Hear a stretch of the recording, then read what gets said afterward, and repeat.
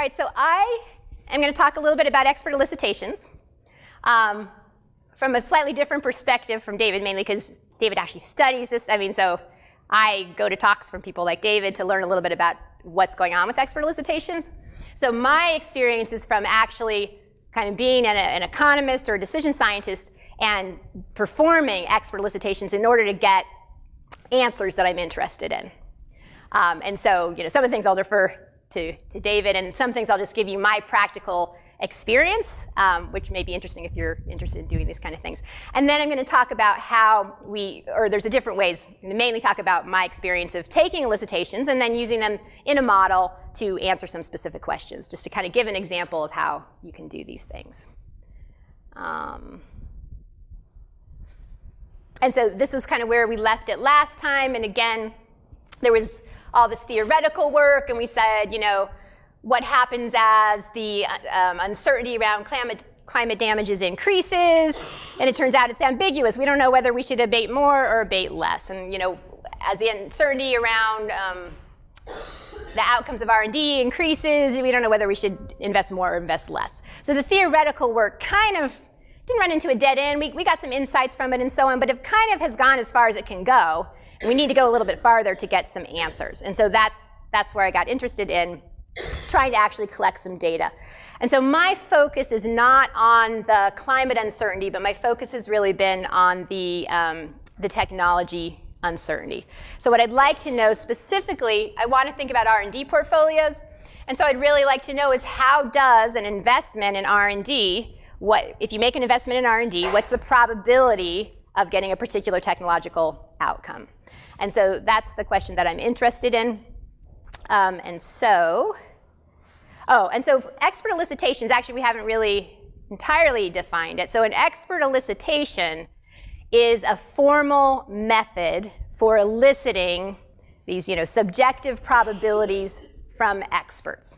Okay, so it's basically asking experts for their probabilities, but as you saw from David, there's a lot of different ways you can do it.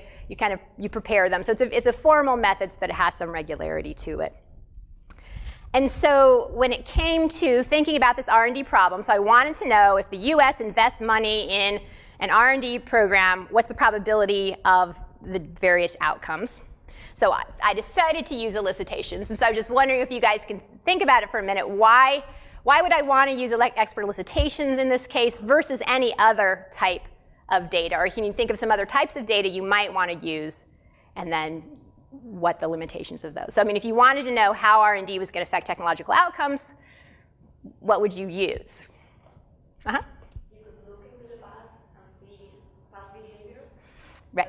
Then the drawback of that is that, of course, past R&D does not mean, past behavior is not representative of what can happen in the future, because all the information we have now and the perspective that we have may have changed a lot with respect to what happened in the past. Right, that's what, for technological change in particular, especially when we're thinking of things like a breakthrough, discovering a new molecule, it's just not clear that in the past, whether you didn't find the molecule, it's not clear how much data you get from the past just because you haven't had a breakthrough. Are you talking about technologies where there already exists research done by private companies, or are you talking about technologies that do not exist?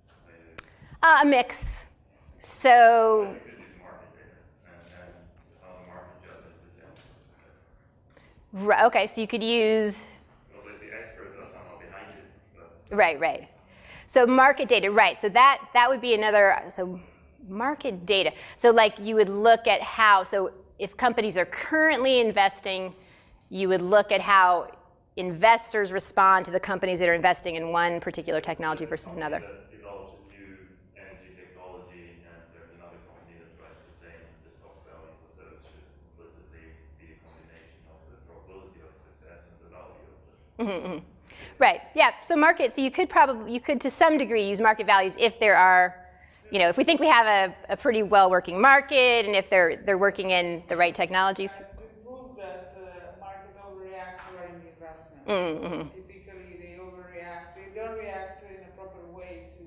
So the market value of firms and their, say, patents portfolio, they're not entirely meaningful, at least for biotechnologies or IT technologies. So I suspect. One thing where history might be useful is these experience curves, not for the R&D, but for the development. Right. Right. Yeah. It seems like that seems to be systematic. Right, yeah. And that's all talk, yeah. I mean, I think that's an interesting point because we're going to talk a little bit about elicitations, and you really only want to use elicitations where you don't have much other option. And so for how, once you kind of have a technology with some kind of a cost, how that cost evolves through time, that seems to be pretty regular. And so you might want to use past data for that.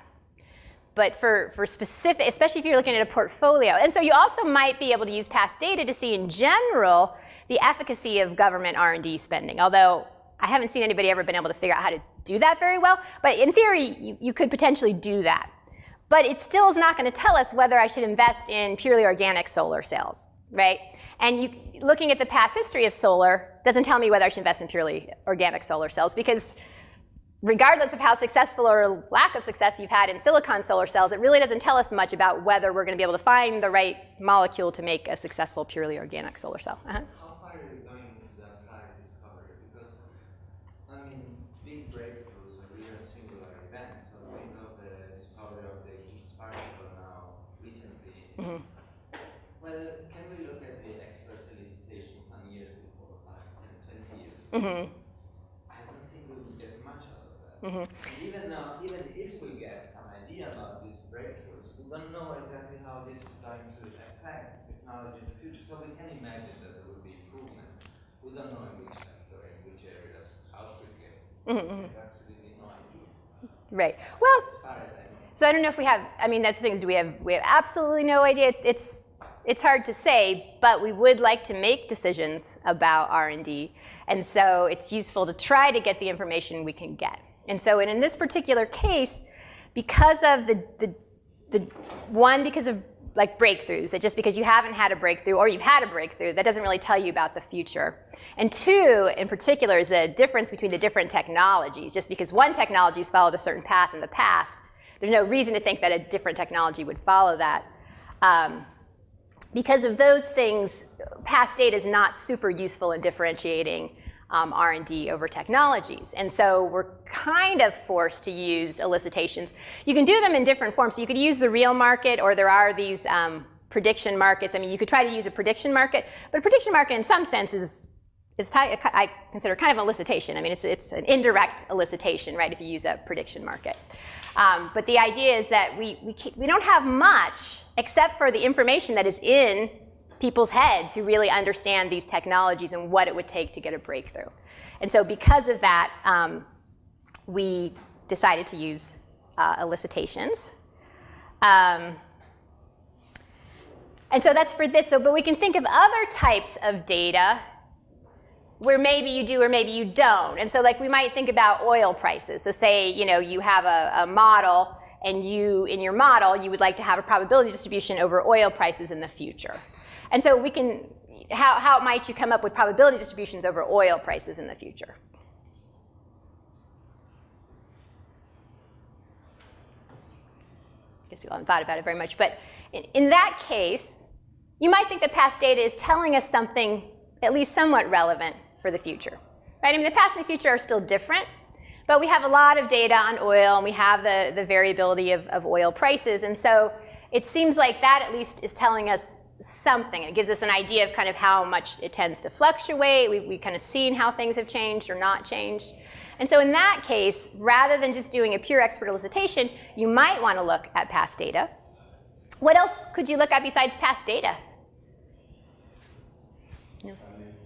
Uh-huh. Well, R&D spending, but I'm talking about oil prices. So we just want to think about how oil prices might change in the future. Uh-huh. You could apply the telling model viewer and predict the oil price given the following ahead of the market. Right. I mean, energy modeling in general, right? I mean, there's lots of energy models out there, and oil price is an economic variable, and so we have some understanding of how it relates to other things. And so it's not.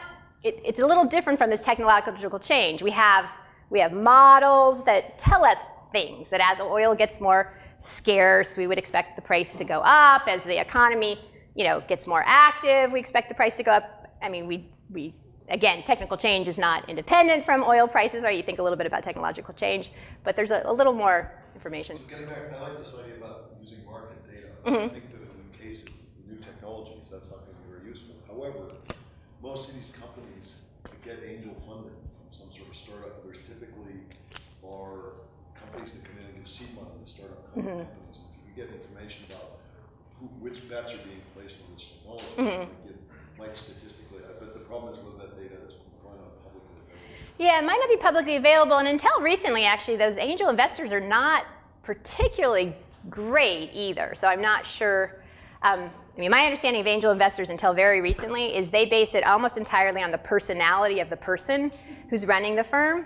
That's both, I saw that in a panel of angel investors, and that's what they all told us. And then I just read that recently, that until recently, Google just got into it, and Google decided to apply data to it. But until recently, the angel investors actually, it was just like, was this person interesting, dynamic, and smart, and they'd invest in the person, less in the idea. So it's not clear that would actually tell you about the R&D. But it's, I think things like, it's reasonable to try to think of things like that. They do have meetings, though. These guys have meetings where technology guys come and hawk their wares and try to get money from them. Right, but it's the guy who comes to hawk his ware. Yeah, exactly. It's not the technology, it's how good of how impressive that person is.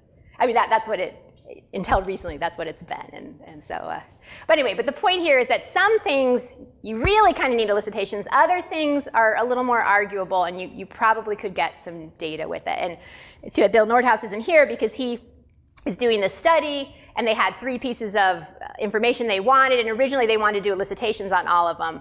And I think it was probably me partly. I was like, if you don't have to, don't do an elicitation. So he's cut it back, where the 3 pieces of data, they're doing population in the future. They're now just going to go to YASA, who's got all kinds of different models and stuff, and use YASA's projections. I think for productivity growth, they're going to, is it productivity growth? Yeah. No, which one? No, they're going to do an elicitation on productivity growth. And then a climate sensitivity, they decided to look back at a whole bunch of different estimates on climate sensitivity and somehow put those together rather than doing an elicitation. And so it's, the point being is that just because something's uncertain, some people get really excited about elicitations and they want to run out and do an elicitation on everything that's uncertain. And you don't necessarily have to do that. And I guess we want to think about, so why don't we want to do an elicitation? And you've started to see a little bit from what David was saying, right? It's because people are not great at actually, I don't know if it's coming up with their subjective probability or getting, it's not really clear, but they're not great at coming up with these subjective probability assessments, and that they make some systematic errors. And so since we know they make these systematic errors, if you can avoid that in some way, then it's nice. And so I was going to talk a little bit about, about some of these things. And so I don't know how much we're going to overlap, but this is just in general, why not use elicitations? And I use the kind of old Kahneman and Tversky, this biases and heuristics, right? So that people have, it's just the way that people seem to think, right? There's ways that human beings think, and I guess they're useful most of the time. This is the theory, right? That they evolve because they're useful most of the time in the world, but they tend to cause some particular problems when you're coming up with trying to make these judgments. And so just as an example, we did the one thing we did yesterday, okay? Or 2 days ago. So you guys did that, and you were, basically I was asking you for subjective probabilities. Now I just threw them out to you guys, right? In a real case, you would talk to people and so on, but I just threw them out to you. And so you guys had your probability distributions. So now let's think about this. So what's a surprise, right? I would say you'd be surprised, right? If you did your probability distribution, and you said you thought the probability that Cuba had more than 1 million people was 1%, and then it turned out that it had more than 1 million people, right? You'd be kind of surprised because you said you thought that was only a 1 in 100 chance, right? So we had, it turned out, even though not everybody answered every question, we had about 400 different people did these probability distributions. Okay, so if everybody was well calibrated, and so now I don't need to explain too much what well calibrated means, if you guys were all very well calibrated, and we had 400 probability distributions, then how many surprises would you expect? Where a surprise is either you know, that it turns out to be below the 1 percentile or above the 99 percentile. Right? So how many would you expect if you were well calibrated? That's just a probability question, right? So out of 400, a little, 8, right? Right? So about 2% of the time, we'd expect the answer to either be below the 1 or above the 99. Right? We've got 400 questions, so we'd expect 8 on average. Okay, does that make sense? We expect about 8 surprises. Well, that's if we were weathermen and you asked us about weather. You asked us about tubers. No, I said if you were well calibrated. Right, no. If you were well calibrated, that's what we would expect. We would expect about 8 surprises. I'm just arguing we can't be well calibrated. Right. So that's my next question is then, so that's what we would expect, right? So if you were well calibrated, what do you think that we actually found? I'm just curious, how many do you think out of these 400, we'd expect about 8 to be surprises. About how many surprises do you think we actually found? So how many, so we're not weathermen, what do you think? We had 400, so it'd be 40. Okay, so you think about 40. Any other guesses? How many?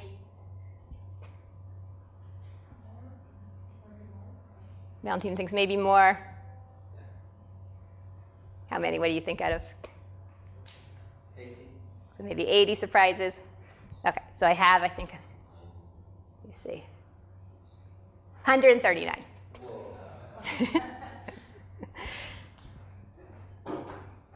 Okay, so we'd expect 8, and then people thinking about it expected maybe 40, maybe 80, but 139, so about 1/3. So if each of you, most of you didn't put your names on them, so I don't think we have them back.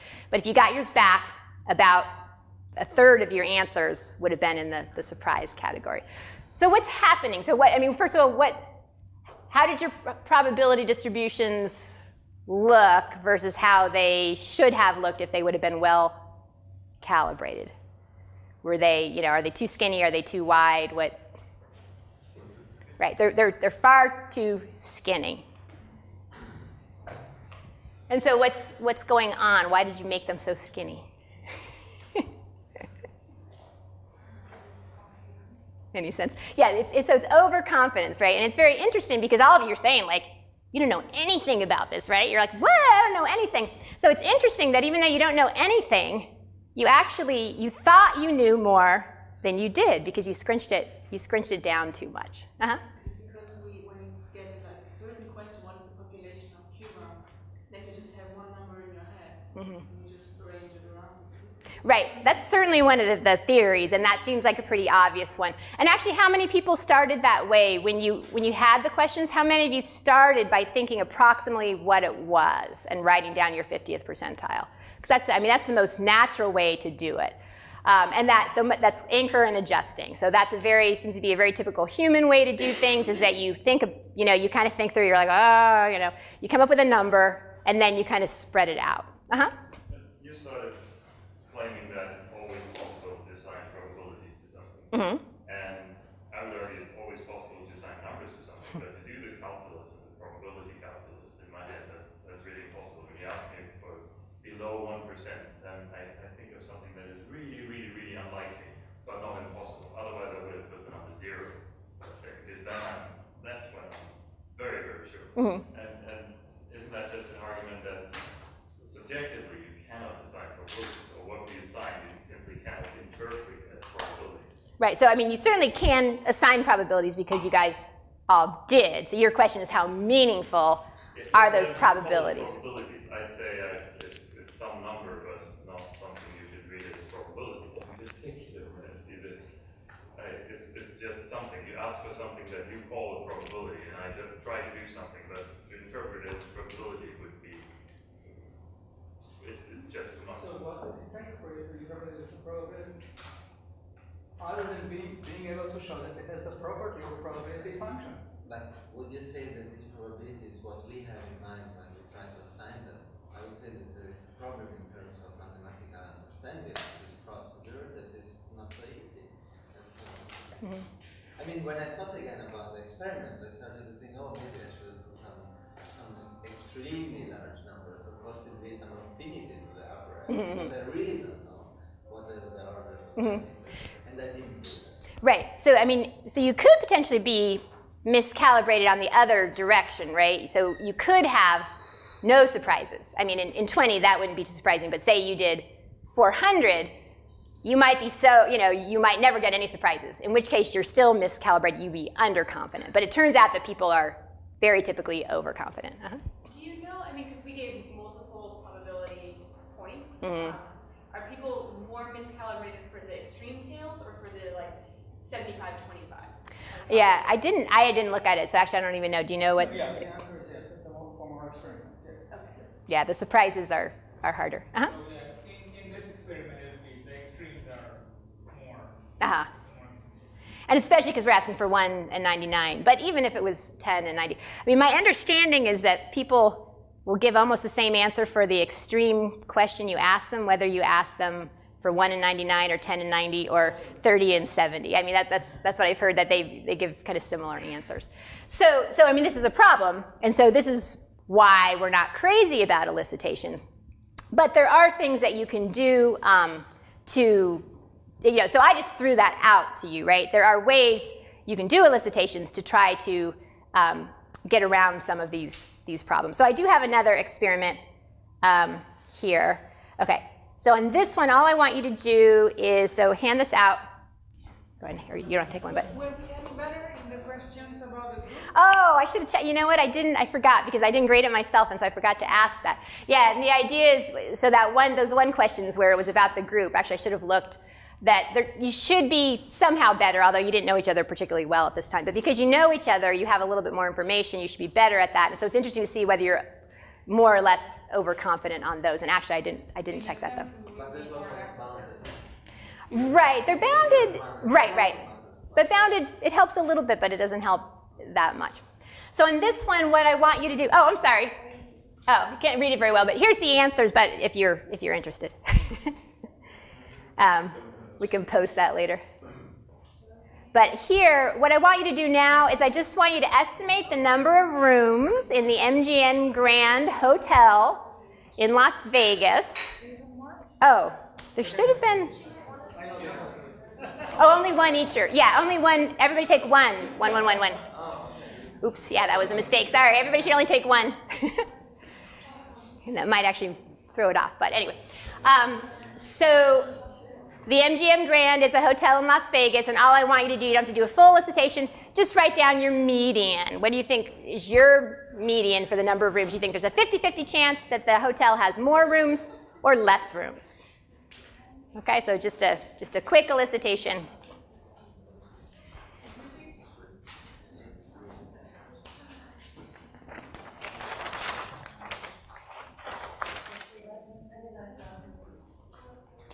Where'd my pen go?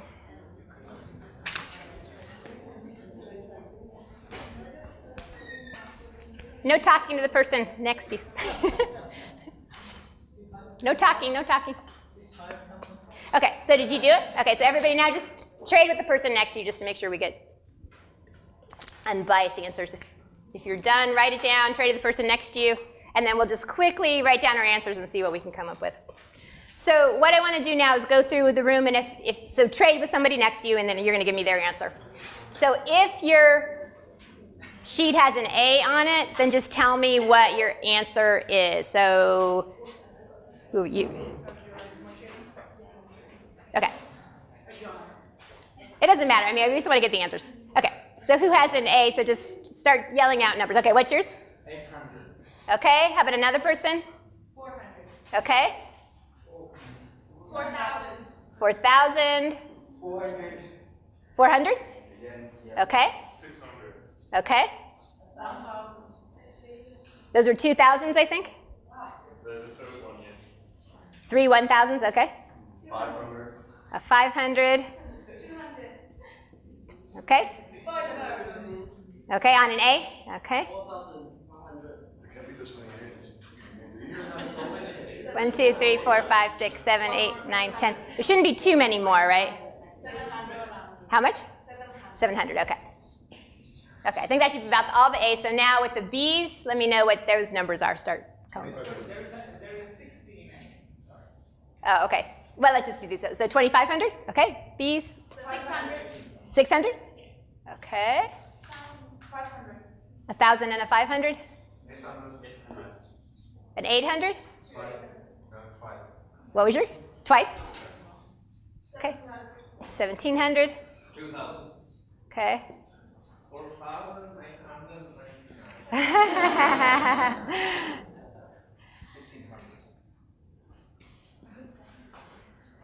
Any more B's? Okay.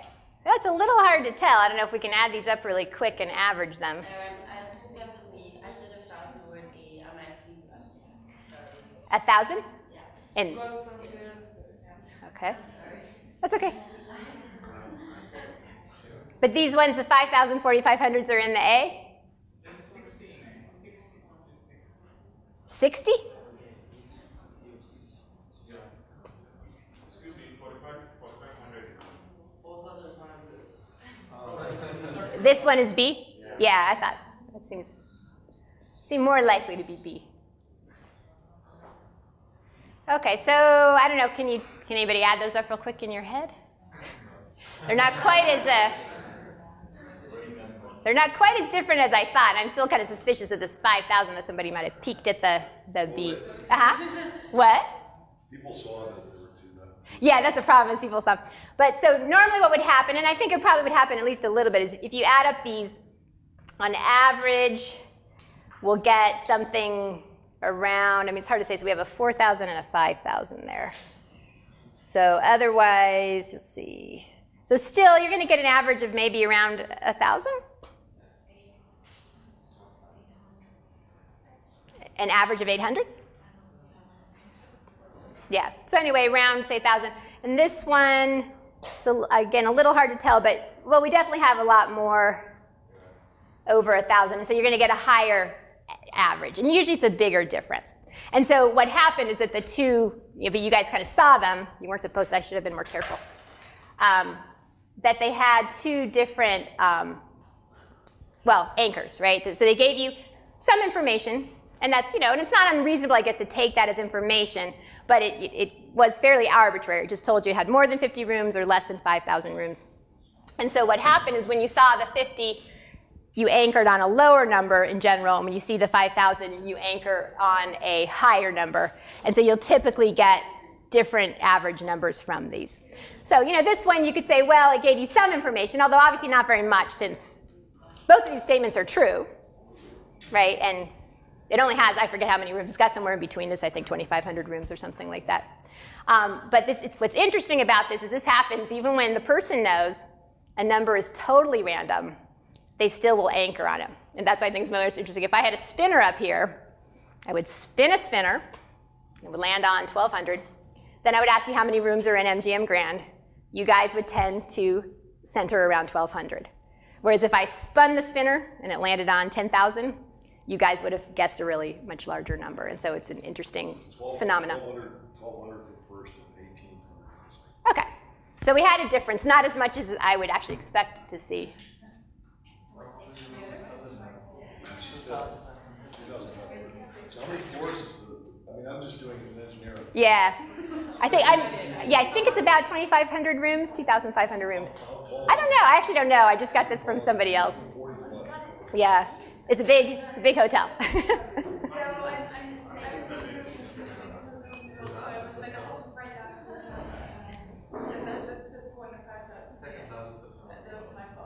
Okay. So that's okay, so it's these biases. And so we do have a number of biases. The overconfidence, the anchor and adjusting, you anchor on various things and then you just, So according to Google or Yahoo, actually, it's 5,044 guest rooms. Oh. So maybe I missed. It might have been a typo. I think that probably the B should have been 50,000. It might have been a typo, actually. But the point is that you get these different answers. But that is you're definitely not going to be very well calibrated if I give you the wrong data. But on the other side, probably majority of us Europeans doesn't really understand the big size of the Right. Right. So that's also important because Right. Well, yeah. I mean, you'd ultimately like your expert to be an expert, right? And so it doesn't really make sense to ask, again, some random European about the size of an MGM hotel. I mean, that would be just not a very good data to draw from. So you would like experts. So, I mean, there are things you can do with both overconfidence and anchor and adjusting. So a simple thing you can do is you can start with the extremes rather than starting with the middle. Now, of course, a lot of people nevertheless will say, even if you say, what's the 1 percentile? They're like, well, I think it's about 100. You know, they still in their head often will anchor, but you can try doing that. You can explain overconfidence. That helps a little bit. You can try to get them to think about things. So if you say your 1 percentile for the MGM Grand, whatever was, 5,000, then you can say, well, let's just pretend for a moment that there were 50,000, rooms. Can you imagine a hotel with 50,000 rooms? And people will start to think, and they're like, well, like, I guess maybe it could, or they say, like, Tom's like, oh, it's engineeringly impossible or whatever, but you can think it through and think about, is it possible? And so then sometimes people will revisit and spread things out. Can you see that distinction that we were just discussing that as economists and more quantitative approach, that's what you do here, but it's also what I did a couple days ago, like you try to do kind of the math. Does that improve things? Or are there real differences if you would ask such questions that an economist would know more about this than a psychologist, but maybe because we have different approaches. Yeah, I think that'd be more a question for David. I mean, are there... Because how do you have a different approach to assessing this probability? Do you see different results? Yeah, that I don't... I mean, David, you know more about that. So this has actually become a very popular thing in psychology now, measuring people's numeracy, which are scales of how... Numeracy is like literacy, but about numbers. And I don't think there will be much a difference between people who are well-trained economists and, trained psychologists, but I think if you think of the overall population, the answer is yes, there are differences. So people show, for example, that in the context of medical decision-making, when you explain to people result of genetic tests, probability of side effect of taking medication or doing various operations, that people who are highly numerate are able to extract much more information and they make better decisions about these things than people who are low on the scale. The depressing thing is that medical physicians are not very fine. But there are differences. But I think that what you're making, the distinction that you're making, was probably very close to the high end of the scale and probably wouldn't be much different. ERIN, So I have a story that's directly related to this, even though it's a little digression. When we were kids, we used to take road trips in the car to the beach because my grandparents had a place on the beach, and I had to throw the kids in the back of the car. And my brother and I and my sister would always be fighting. So we used to play games. And one of the games we'd play, whenever we'd go by, at that time McDonald's was just getting started, and every year we'd go to they'd put a sign out, more hamburgers sold. First summer, 2 million. Next one, 8 million. My mother we're from a family of engineers. Eight of the family, that my brother's uncles, and they went to Cornell Engineering, so all engineers. And so my mother, who's an industrial psychologist, developed a test for whether or not you're an engineer. On the summer vacations, we asked my dad, okay, McDonald's sold 8 million hamburgers. Is that enough to go to the moon? And so your answer to that question tells you whether you're an engineer or not. And it's also an indication if you're a good GE modeler as well. So what's the answer if you're an engineer? Back to back or end to end? Oh, what's it in terms of energy? No. Well, that's a good one. Yeah. And for the following, I mean, we do know that there's a bias, and we want to, by anchoring, we can reduce the bias. But I thought we tried to elicit information that we know less about than the experts. So how can I provide information to the experts that I want to elicit? Yeah, no. So it's not that by anchoring you get better. It's that anchoring is a problem. And so we actually, as the non-experts, we like, if possible, to not anchor the experts. But it's often very challenging to not. Yeah, but at the same time, you provide information in order to. Like, maybe this is a bad example, but just don't get started. You provide information in order to fight biases. Here you provide information. Remember that you are that it's generally biased. Oh, right. We tell them that kind of information, but we don't tell them anything about purely organic solar cells because they know about purely organic solar cells. But I know, supposedly, I mean, from learning from David, I can tell them a little bit about the psychology of this kind of thing. So we tell them that. We try to avoid anchoring. In a minute, I'll talk about different ways of eliciting, some which anchor more than the others. Sometimes you also anchor the answer by using a specific way of the language. So how you pose the question, for example. You don't have to use numbers or anything. It's just the way how you ask pose a question. But that's hard to get around, right? Right. So, I mean, one thing you can do is you ask the same question in different ways at different times. And actually trying to, often one of the things you do when you're doing elicitations is you try to actually get people, so David was saying it's a problem if they don't, if they're not coherent, but actually you try to elicit incoherence in some ways, because then that gets the person to think very deeply. Then you're like, when we ask it this way, you said this, we asked it that way, you said that. Now let's go back and think really deeply about how you actually feel about this. And so you try to sometimes ask them multiple ways. I mean, some of these things. Wouldn't it be able to make it like a game? So assuming that the experts are risk averse and then they get more cautious in answering. So you just face them with some kind of uncertainty and then they maybe get away from their overconfidence. I don't know. I mean, maybe, there's these indirect methods, which are more like games and that kind of thing. But I can also talk a little bit about, so there's all these different biases and heuristics, which Dave has talked about a couple of them. What I wanted to point out, which I thought was kind of interesting, is this motivational bias. And so this is what Tom was getting at with weather forecasters. It turns out they're not very motivational. But the bigger one is more like a salesman, right? So a salesman might say, I think we're only going to sell $1 million this year. And then he comes back and he actually sells $2 million. And so he's like, I should get a really big bonus. I sold twice as much as we predicted, right? That's an actual purposeful motivational bias. When I present these elicitations, especially to economists, they go crazy. They're like, the motivational bias is what economists totally pick on. So I don't know what it is about like your economics training. You think everybody is going to have a motivational bias, and they're very, very concerned about motivational bias. Like in R&D, right? They're concerned that people are going to try to give an answer which is going to get their technology a higher investment. And it makes some sense. But I have to say, in my experience, especially with doing these face-to-face ones, unless they're all really, really good liars or whatever, that I don't find that much at all. In my experience with doing this, I found one person who very clearly had a motivational bias because his answers were just so, it was like, okay, if you invest $1 million, what's the probability? 0.02.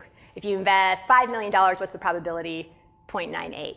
And and it wasn't like they had a story that for $1 million you couldn't buy what you wanted in 5 million. So that's pretty clearly motivational, right? He's saying a small investment got you nothing, a large investment gets you there for sure.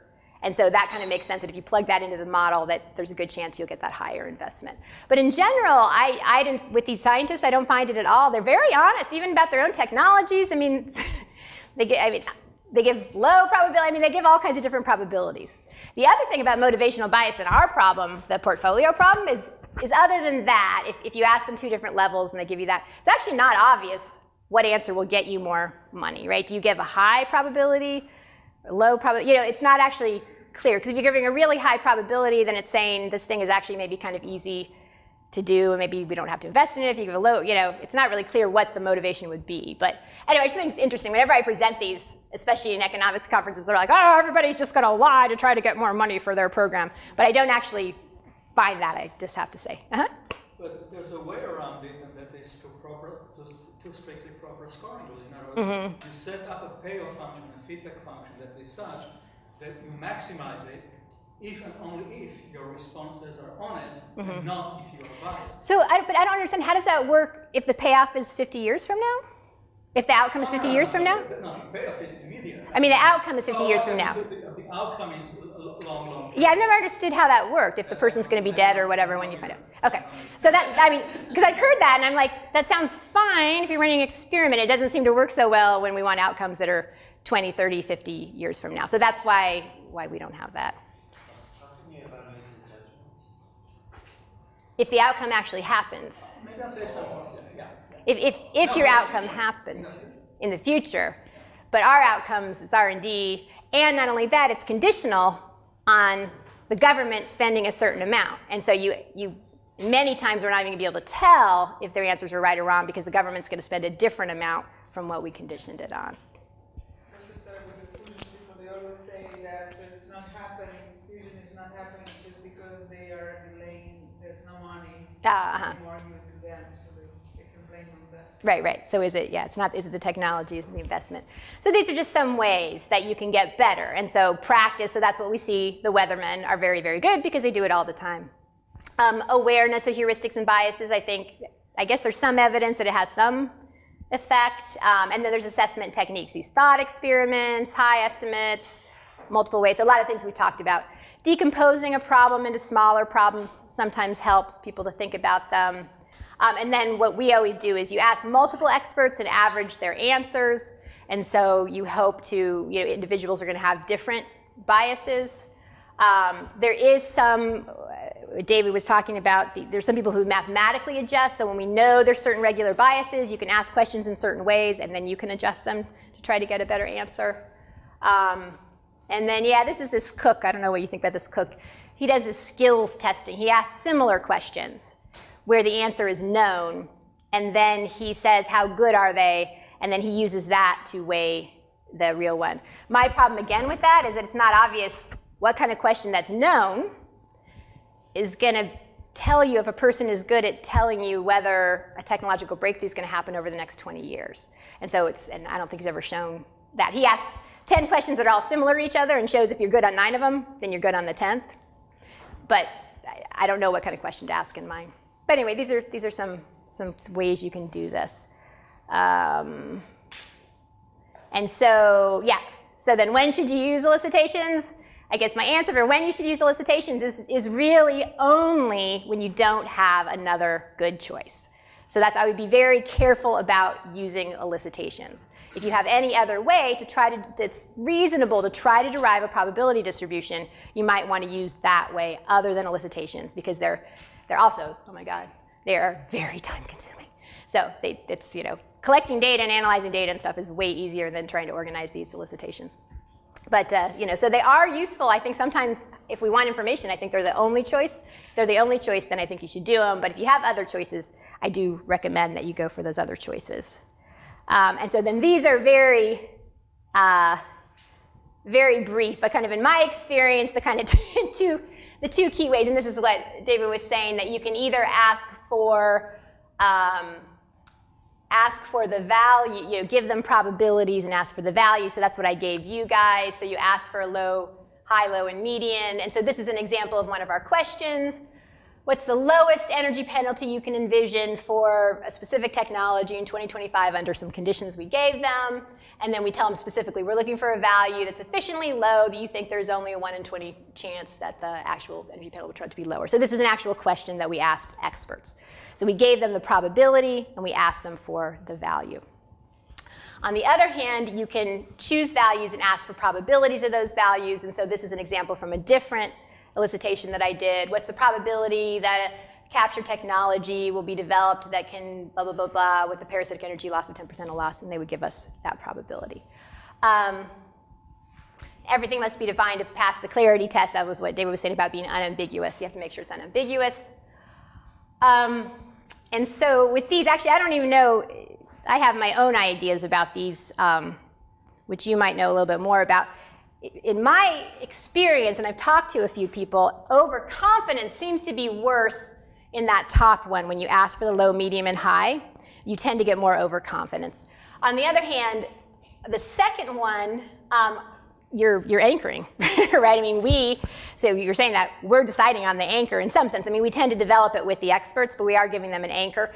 And what can happen on that second one, too, is depending on what predetermined questions you ask, you may not get much of the distribution. You may end up getting just something, a little teeny piece of the distribution.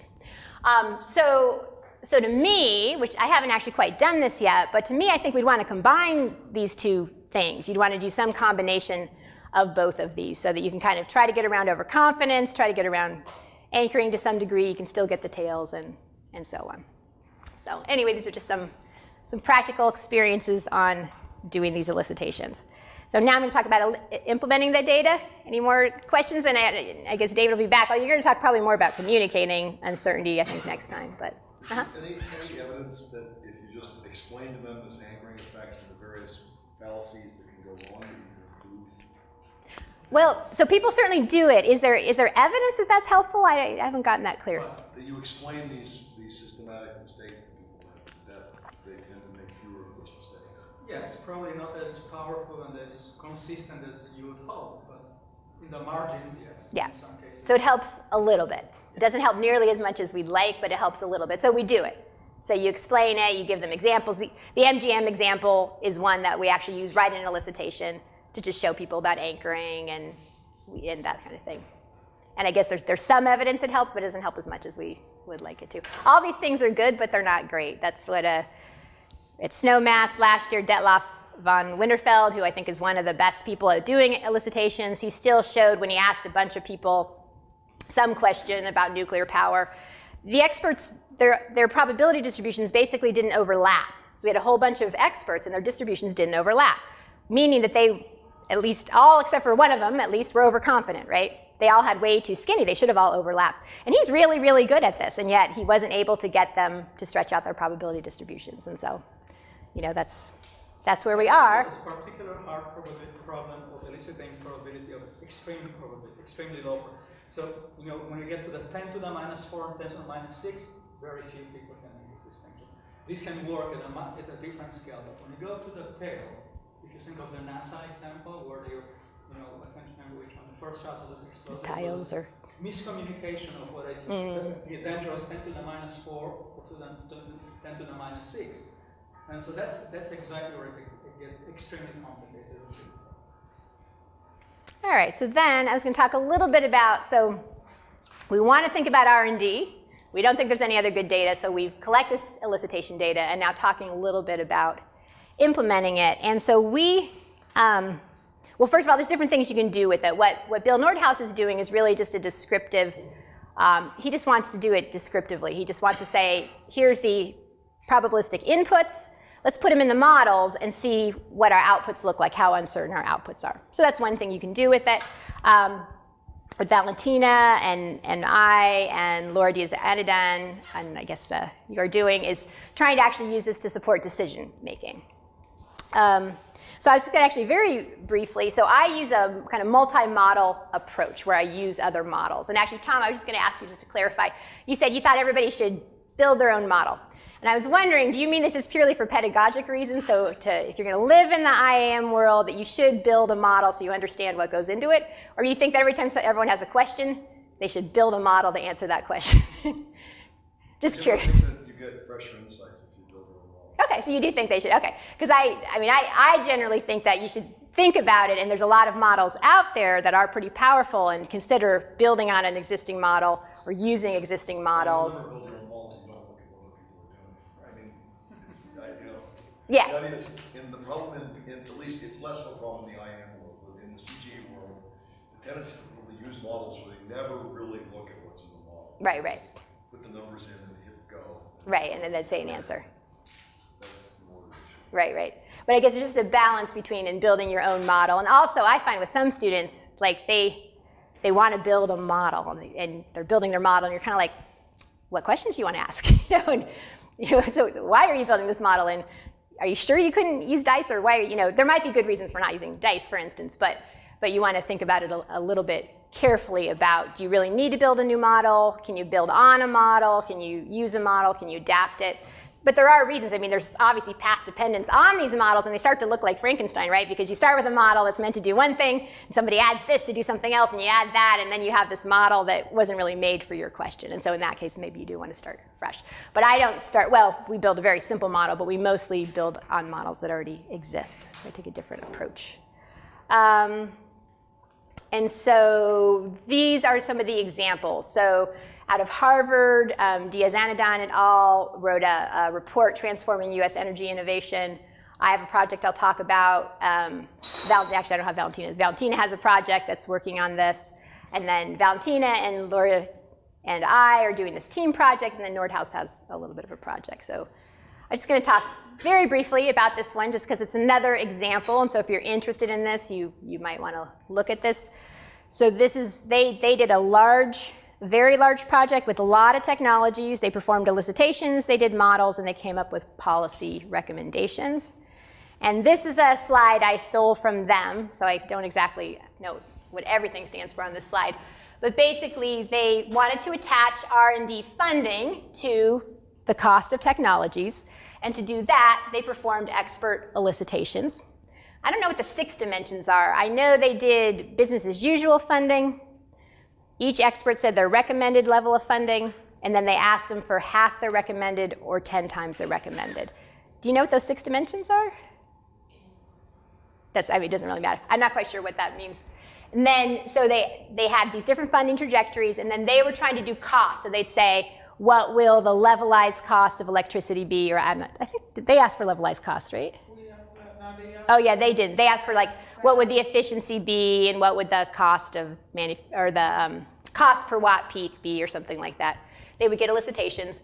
Then they would take these endpoints that you get, so the cost per watt peak and the efficiency and so on, and they plug those into a Markov model to get economic outcomes. So they look at all different combinations of these things and get outcomes. Then they did this method where they built a response surface that would go from R&D funding to economic outcomes. And then I have a slide on this, but I'm actually not going to go into too much detail about it. In there, so they used elicitations. So they did a couple things. They had a lot of experts, but what they did is they didn't combine multiple experts. They just chose a representative expert, which is interesting. So you're going to talk a little bit about combining experts next time.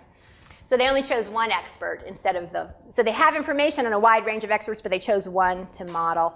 And second, their eventual model was not probabilistic, but was deterministic. So their R&D response function was actually just using expected values ultimately. So they did these elicitations, but they ended up doing it deterministically. And so then this is a project that we're working on right now with Valentina's elicitations, my elicitations, and Laura's, and then ultimately there's a few other elicitations out there as well.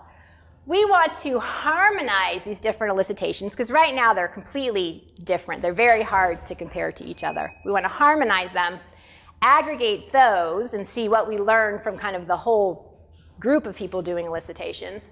Then our method here, so we're going to aggregate elicitations. So now we have probability distributions over the levelized cost of solar, say, given a certain level of funding.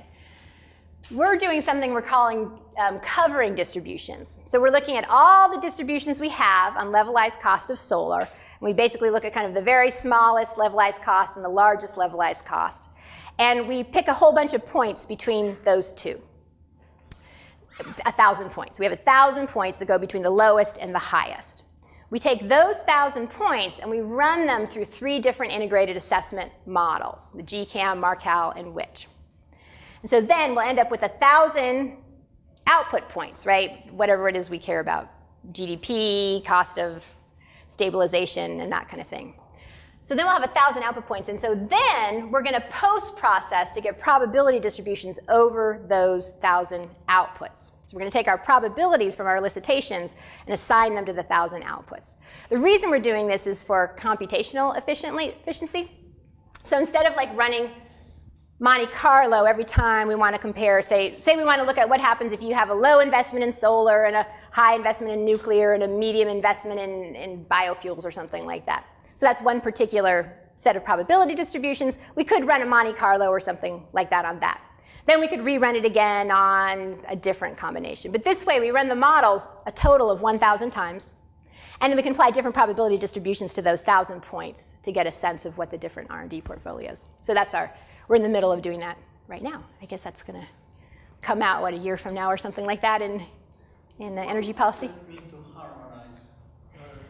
So harmonize. So that's, so like for one thing, my elicitations are for what will happen in 2050, and Valentina's are for what would happen in 2030. So we use a method to, kind of a learning curve type method, basically, to move the endpoints from, in this case, 2050 to 2030.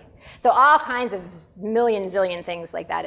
It's really complicated, but that's the idea.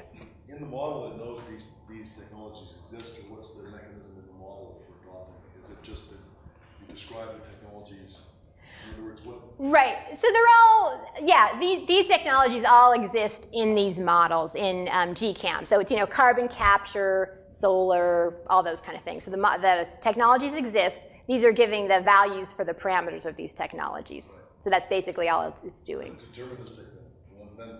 It's right. So each time, yes. So the models do it. They run 1,000 times. Each one of those 1,000 runs is completely deterministic, and that gives you a point. And so, you're like, if solar is here and nuclear is there and bio is here and blah, blah, blah, here's the cost of stabilization and here's your GDP and here's all the different things you care about. Specify when the stuff is available as part of the elicitation. You put the money in and you'll get the gift. Yeah, so the elicitations it does, and we've gone round and round what to do modeling-wise, and I think right now we decided to do it Monte Carlo-like, or right, where the models, we pretend like this is the cost of solar and nuclear and everything starting from day one. We talked about, and we may in the future try to fix everything for the first 20 years, because these technologies won't come out for 20 years. But we kind of are just trying to, right now we just want to get some results, so that's what we're doing.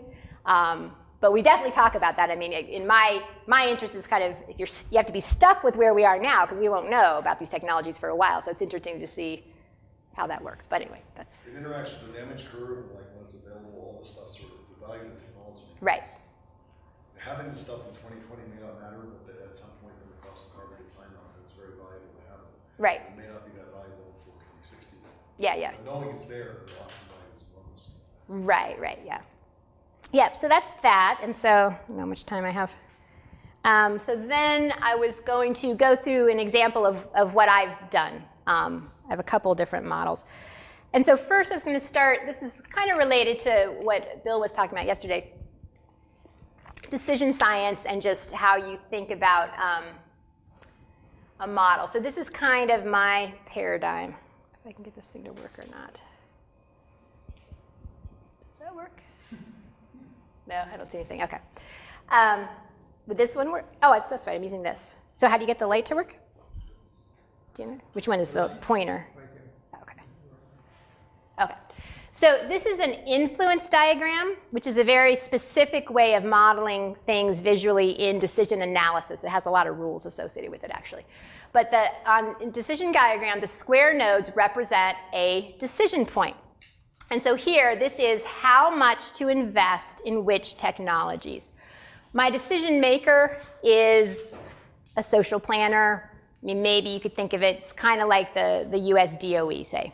Okay, so I have a decision maker. This is their key near-term decision, is how much to invest in which energy technologies.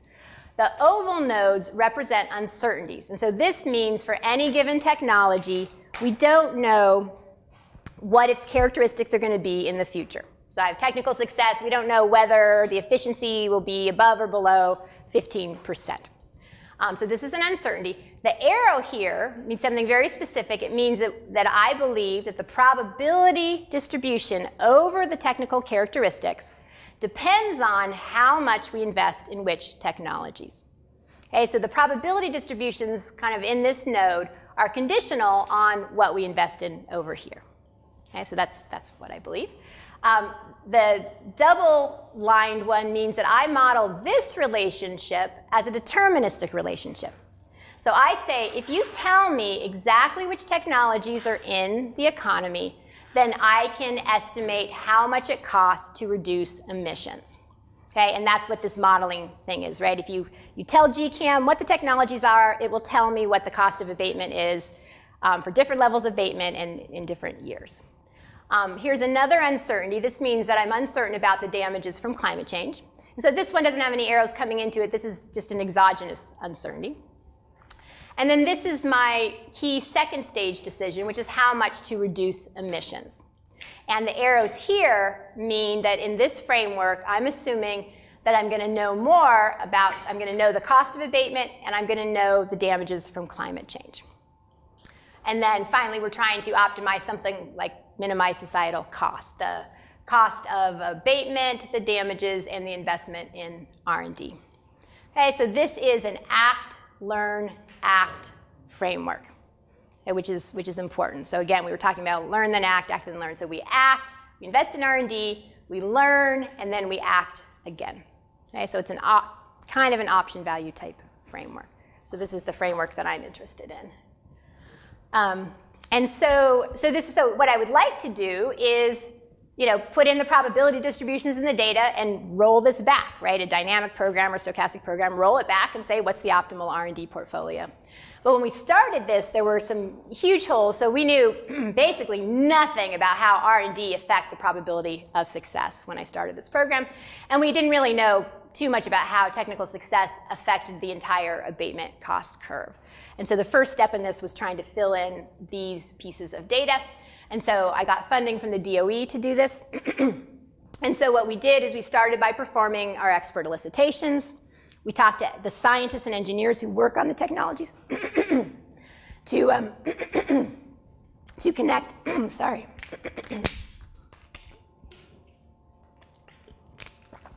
So we did the elicitations to try to connect R&D investment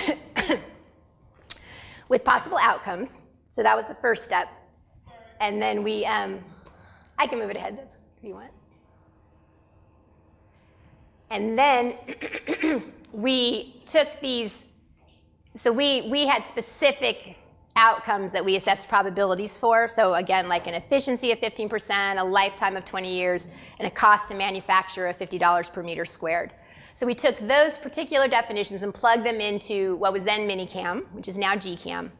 And we derived marginal abatement cost curves. So again, each one was deterministic. We had marginal abatement cost curve based on a specific set of technologies being successful.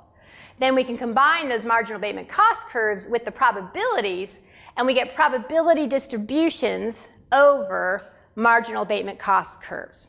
And then that's what we use to do our next step of our work. And so I'll go over this kind of briefly. This is just the technologies we're doing. We did, for each technology, like for carbon capture, we did 3 sub-technologies, in this case pre-combustion, chemical looping, and post-combustion. So for the different technologies, we didn't break them down, we broke them down to a certain degree, not all the way down to like the smallest level that you could. And then this is an example, again, of the kind of definition. So pre-combustion, success was parasitic energy loss of less than 10%, incremental capital cost on top of IGCC of no more than 10% of the cost of IGCC. So that was our definition of success. What you see over here is how we translated this into minicam. These are the actual parameters that go into minicam that are related to these definitions of success. And then here's an example of one of the outcomes. So what I'm showing here is for CCS. So we didn't talk to a lot of experts. In this case, only 4 experts. So I don't know what David's going to say about the number of experts we need to talk to. I read one report that said that the marginal value of experts after 3 or 4 actually goes down quite a bit. So we talked to 4 because it's a pain in the neck, I can tell you.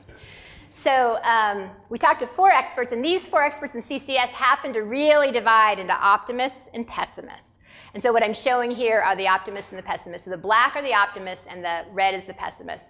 And so our optimist for post-combustion thinks that, for these different investments in it, it's almost certainly going to achieve the goal that we set for it, whereas the pessimists, think it's down more around 50%. For chemical looping, these guys are very optimistic, and down here it's close to 0. And for pre-combustion, again, fairly close to 0 and a little bit higher. So they're very different. So again, the question is, so what's happening? So on the one hand, people are always worried, oh, you need to sample more, and you might not kind of cover the whole sample. So I feel like we're covering a pretty wide sample here, right? That I don't think we're missing anything in some sense. But, how valuable is it? Because there's really, really big disagreements here. And so, I don't know exactly, but it's like kind of this is what we have. This seems to be, at least right now, It's the information that you have, so you go ahead and you average these and you make decisions with it. But there's some question when you have some of these that are just so wildly off. Well, you have to evaluate the consequence. In other words, if even for the optimists it doesn't pay. Right. The return is, then you found a piece of information is useful. Right. Yeah, and I actually haven't done enough of that as I should. We mean to do that, to do sensitivity analysis over the individual experts. I did a little bit of that. I do have a paper that's that environmental modeling and assessment where we calculated the value, we called it the value of better information. It was like we assumed that one of our experts was correct, but we don't know which one. It was what would be the value of knowing which expert was correct. So it kind of got at that. And there was, in some cases, there was a lot of value. In some cases, there wasn't. The answers didn't change very much. And so well, you'll see in a minute, it's fairly robust. This is just an example where I compare mine. They had actually already done a study. The National Academy did a study on CCS, and so we compared ours with theirs. They did a no DOE funding trajectory and a with funding trajectory. And that's actually a really important point I want to make. In our first elicitations, we didn't do a no funding case. We only did cases with R&D funding. And I think now that is a big mistake. I think you definitely should always start with a baseline. What would happen if the government didn't do R&D funding? Right? Because it's not impossible that you're going to have a breakthrough just because the government doesn't do R&D funding. And so you got to be, I don't think we were careful enough about that. So in my next elicitations, we made sure to ask, if there's no funding in R&D, what do you get? Now if there's funding in R&D, what do you get? Is there any empirical evidence about R&D funding for the labs and the spillover effect on funding by firms?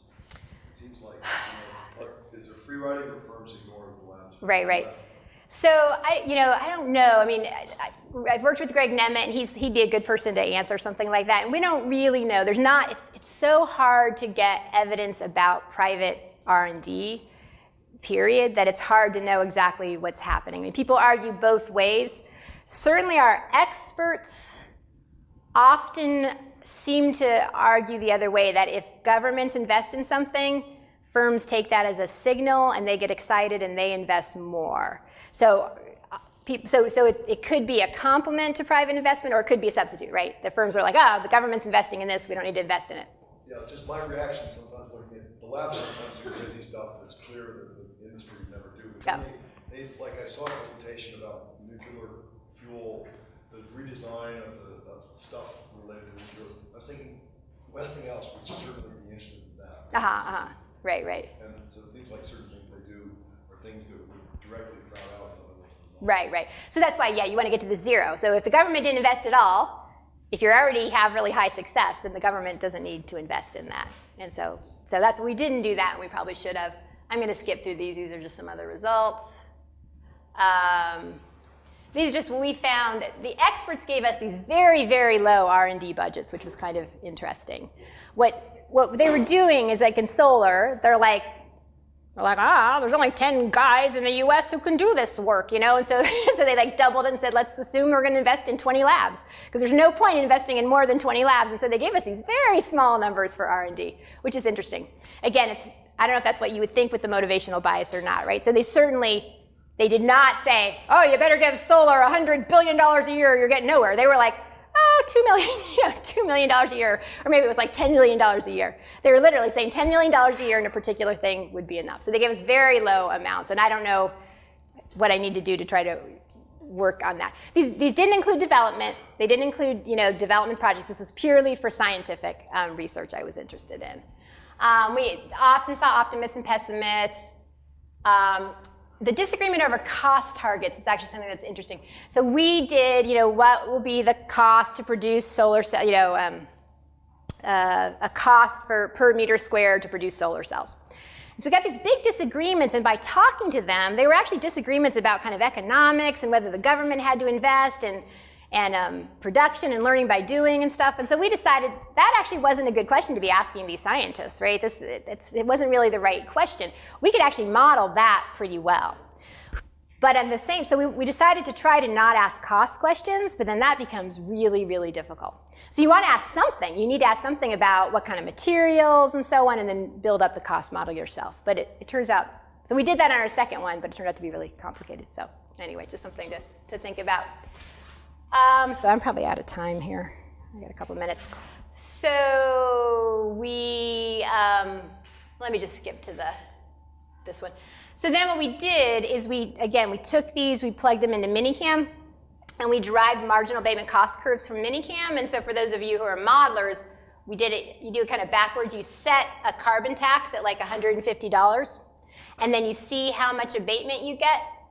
We get, 36% abatement, and so that makes that point on the marginal abatement cost curve. So it's a kind of an approximation of a marginal abatement cost curve. So we derive these marginal abatement cost curves. The black one is the baseline assumptions in Minicam. Pink is an improvement in purely organic solar cells. Orange is chemical looping, which is a carbon capture technology. Green is advanced light water reactors, nuclear.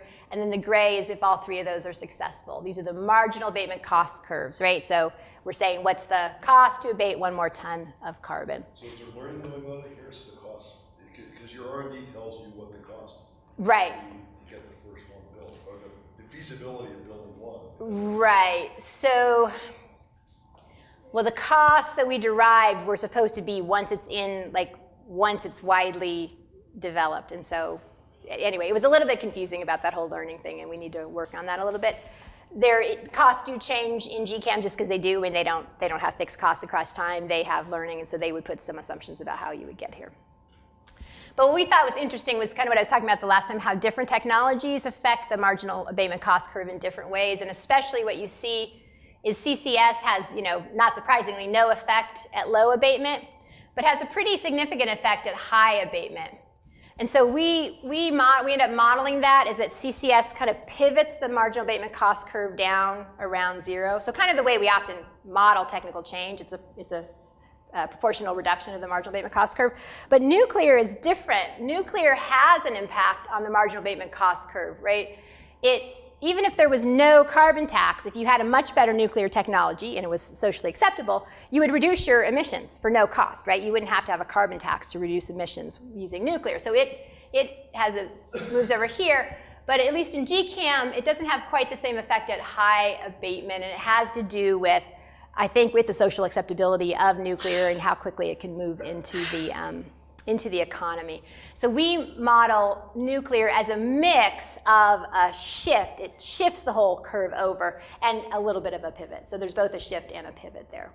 But anyway, that's how we end up modeling it, is through shifting and pivoting. And so we take each of these and we estimate a shift parameter and a pivot parameter to say how the technology affects it. And so,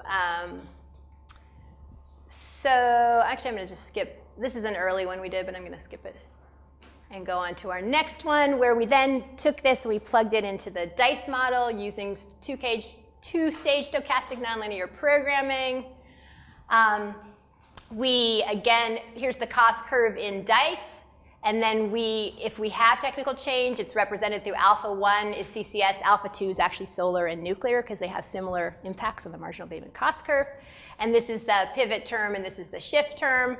And then the rest of this is just DICE, except for this here. This is our investment in R&D.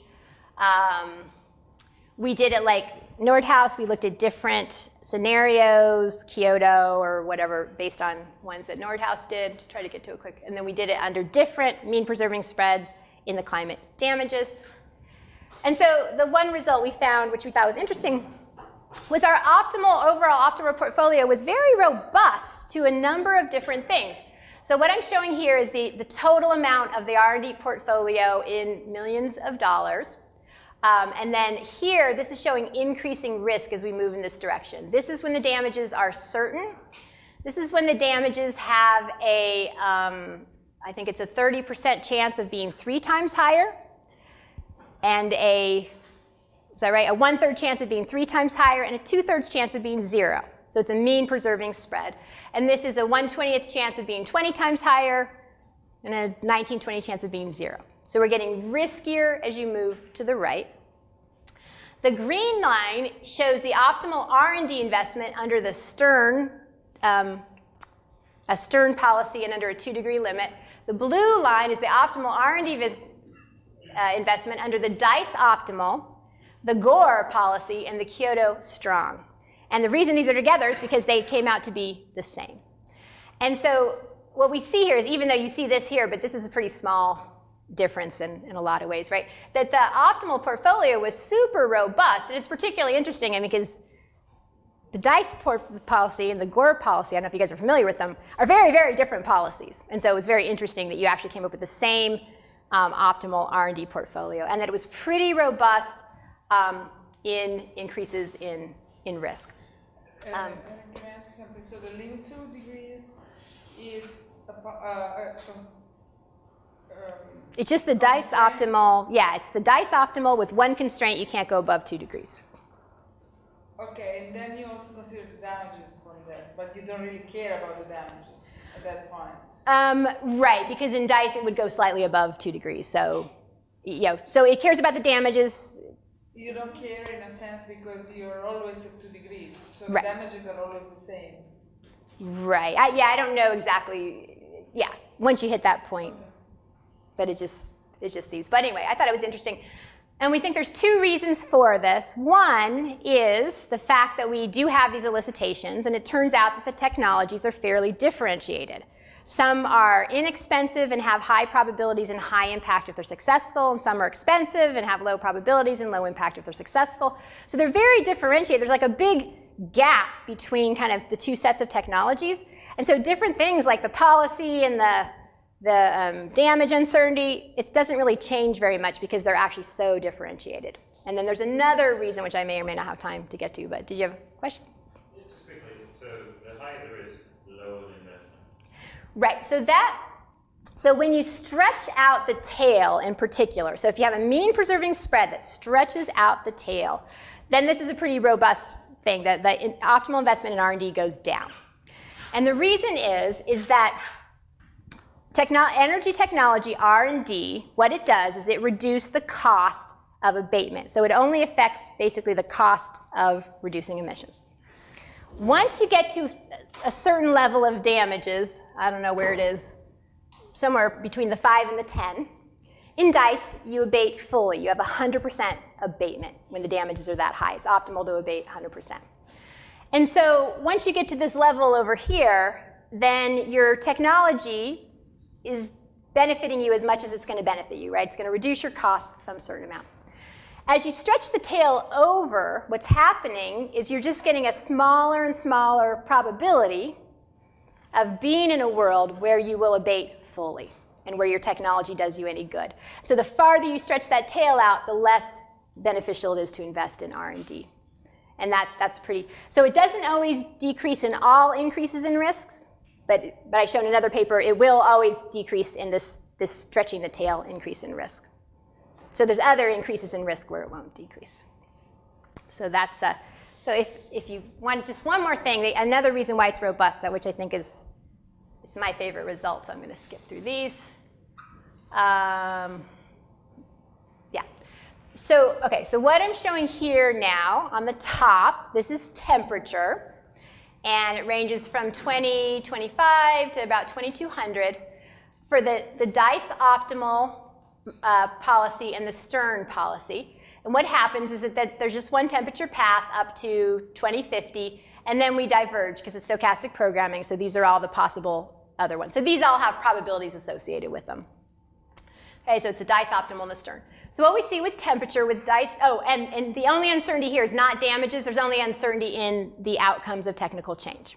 So we've invested in technology, we're uncertain about the outcomes. And so depending on the outcomes of technology, we have different paths.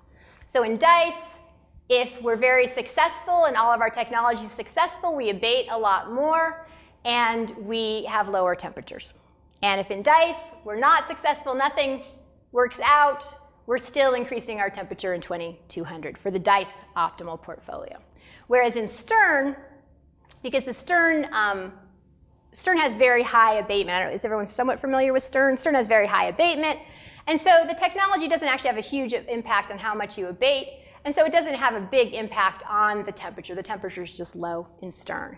And so we see that technology has a big impact on the temperature in DICE, a small one in Stern. If you go to the bottom, this is the total cost of abatement. We see the opposite picture. In DICE, whether you have success in technology or not doesn't affect the total abatement costs much. And in fact, the highest line here is actually where you have the most success in technologies. We have a lot of breakthrough. We therefore abate a whole bunch, and our total cost is actually a little bit higher. Okay, whereas on Stern, again, your abatement's kind of fixed, and so if you don't have success in technology, it's really, really expensive to do Stern. If you have a lot of success, it's not so expensive. And so technology has a big effect on the cost in Stern and not in DICE. So we think this is another reason we're getting a very robust answer, is that technology plays a role in both of these different policies. It just plays a very different role in the different policies. So sometimes technology has what I call an environmental side effect. We end up cooler if we get a technological breakthrough. Other times technology has a purely cost effect. We end up richer, I guess, if our technologies work out. But it has a big effect on both of these policies, just in a different way. And we think that's part of the reason we're getting very robust R&D technology portfolios. So I'm out of time. So in Stern, you always have the technology of shifting off the lights. It's always that technology right there. You can always, so the thing is, in Stern, you're going to be doing that no matter what. So the technology cost is trickling from margin. You're basically having the same temperature. I think Right. I mean, it's that, yeah. I mean, there's always something you can do. I mean, you can do Stern. It's just expensive. But if we have these beautiful breakthroughs in nuclear and solar, now we can do Stern. It doesn't cost us nearly as much. But Stern is not a quantitative policy. It's still cost benefit with high damages, right? Yeah. It's a very high damage world where it's always right. So specifically in Nordhaus, Stern is you find the optimal policy at a very, very low interest rate. You take a very, very low discount rate, you find the optimal policy in DICE, but then you evaluate it at the regular DICE policy. That's how Nordhaus. Right. It's still responding. That's why you do see some, you see some response here. There's some response, yeah. All right. So thank you, everyone, and I will let you go for lunch.